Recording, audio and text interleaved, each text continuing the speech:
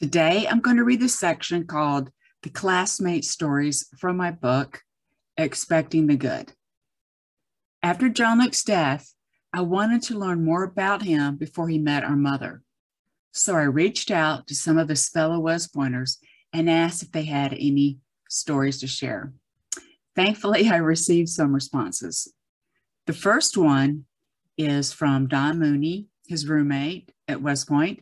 He was retired U.S. Army Lieutenant Colonel. This is basically an excerpt from his speech at Jean-Luc's Benny's wake, which is part of after the funeral.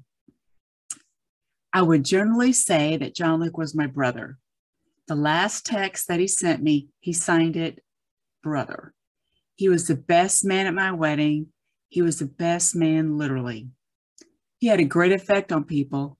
And he's one of the reasons why I married this woman right next to me.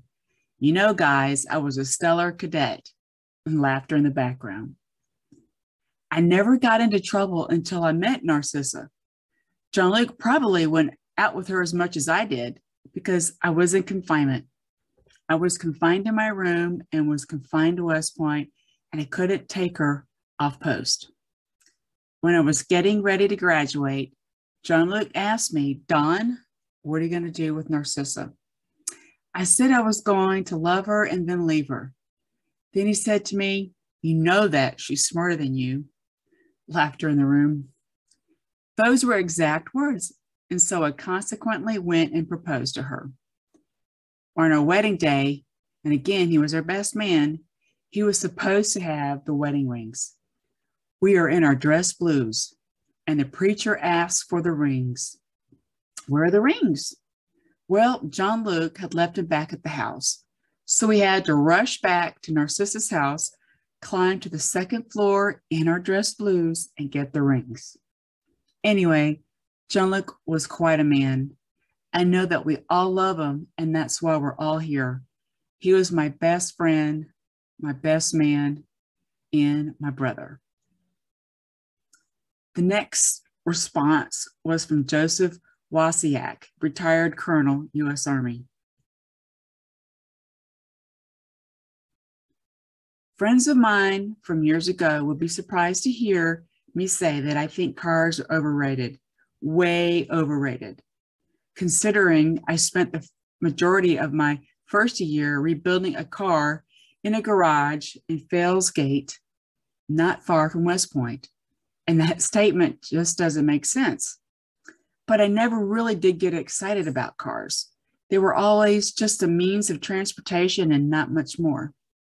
Unless, of course, we're talking about British sports cars, especially old British sports cars. MGT series and A's, Triumph TR6s, Morgans, Austin Healey 3000s. They were all a thing of beauty and just oozed cool. And the king of them all, the coolest, the baddest, and the most beautiful was without a doubt the Jaguar XKE. You can say what you want about Corvette, Trans Am, Dodge Charger, Lotus, etc., but nothing produced by any other car maker on any continent before or since can compare to it. It had looks, power, and more style than you could shake a stick at. Hell, it looked like it was doing 120 miles per hour sitting in a parking lot. I've never owned one. My passion ran to MGTDs, but I still lust for one even to this day. And back in the spring of 1975, there were two of our illustrious classmates in D4 who had the good taste and financial wherewithal to make the XKE their first car. It was Mike Giannetti and Jean-Luc Nash.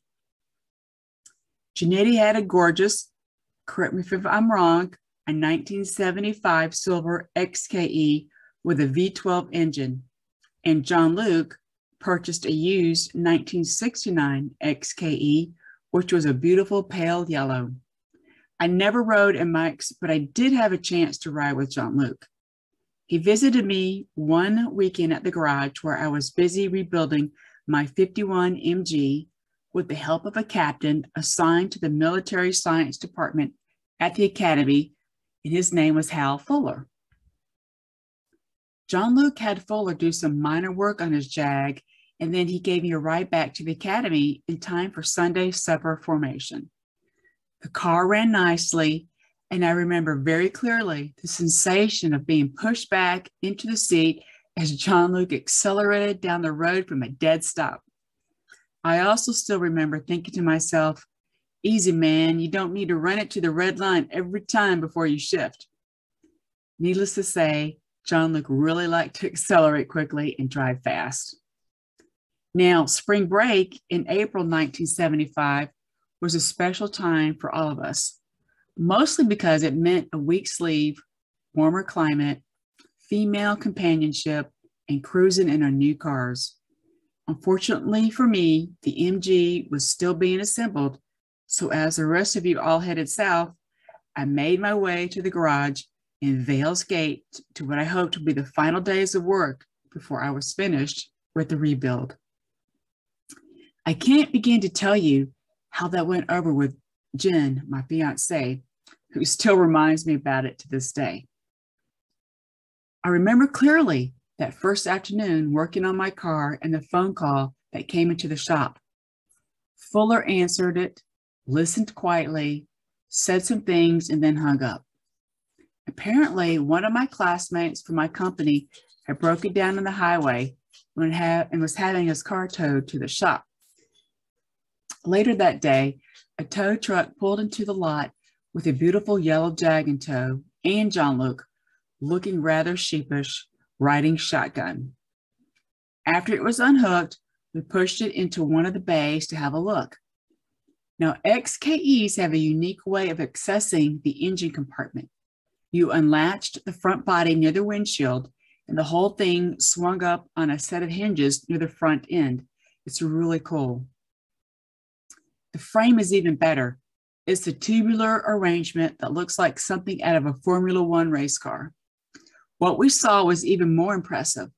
The engine block had a $50 size hole in the side. That was cool too, since I've never seen that before. Apparently, Jean-Luc had thrown a rod and it blew its way out the side of the engine. Remember my comment about running it to the red line between shifts? It caught up with him. Now, most of us would have been in a state of panic at the sight of that engine, or at least near total depression. And Jean-Luc probably was. Fortunately for him, he could not have brought it to a more capable or resourceful mechanic, Hal Fuller. In no time, Fuller was on the line, located a new engine from a salvage yard, and had it delivered the very next day. So for the next few days, Jean-Luc kept me company at the repair shop as he and Fuller worked to pull the old engine and install the new one. If I recall correctly, it only took them about 2 days to finish the job, and the car was running again, and Jean-Luc was on his way. Fuller didn't even charge him for the labor, only for the engine and the parts. And that is how I got to spend spring break, our first year, with Jean-Luc in an auto repair shop in Vales Gate. Eventually, I finished the MG, but that is another story for another time. I don't know what happened to that Jag or how long Jean-Luc kept it. Most of us who owned a British sports car came to the realization that they are more of a hobby and less of a reliable means of transportation. So we sold them and lived to regret it years later. Jean-Luc probably did too. But I would imagine that he's now cruising in the land of perfectly maintained highways, neatly banked curves, 30-cent gas, looking down on us from the driver's seat of an XKE. I'm running it to the red line every time.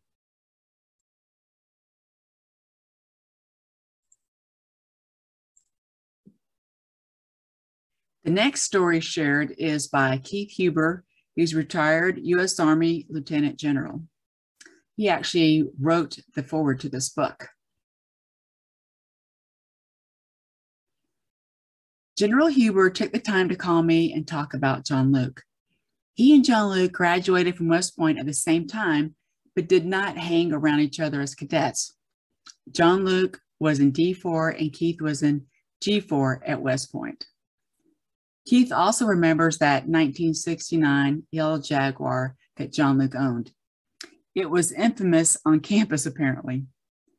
The Jaguar had to be parked at an incline because the starter didn't work properly, and Jean-Luc had to roll the car down a hill to get it started each and every time.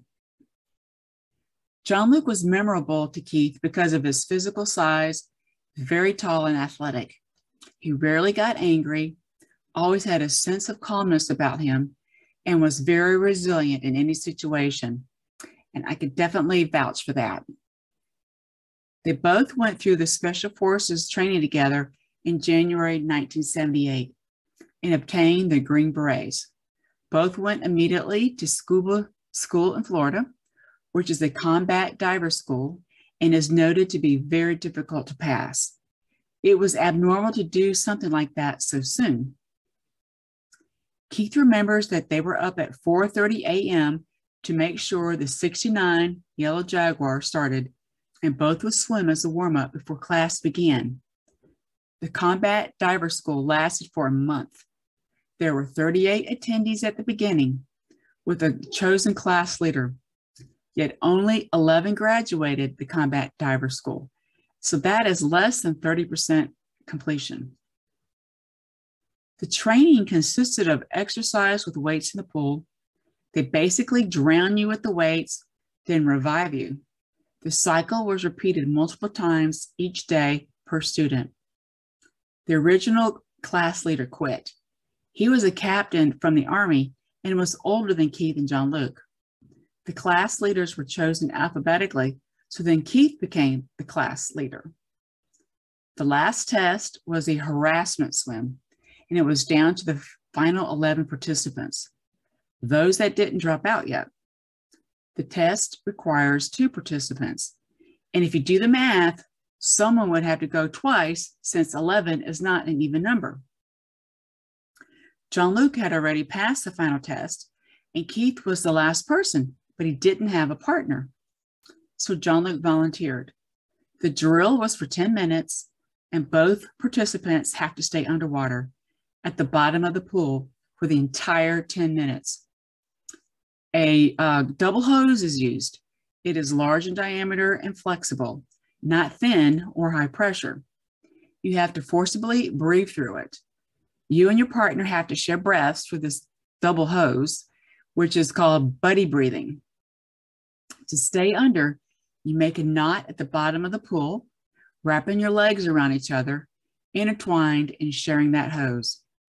Remember that Jean-Luc did this already earlier that day, and he hadn't fully recovered from his first drill, so he got nauseous and threw up in the hose. Keith had to suck in Jean-Luc's vomit in order to breathe. Oh my God. The instructors were amazed that neither of them broke the surface. Keith credits Jean-Luc for helping him pass the combat diver school, and it was only because Jean-Luc volunteered. After the combat diver school, Keith was sent to Panama and got a scuba team. Then Jean-Luc was assigned to Germany, and that's when he met Stan Moore.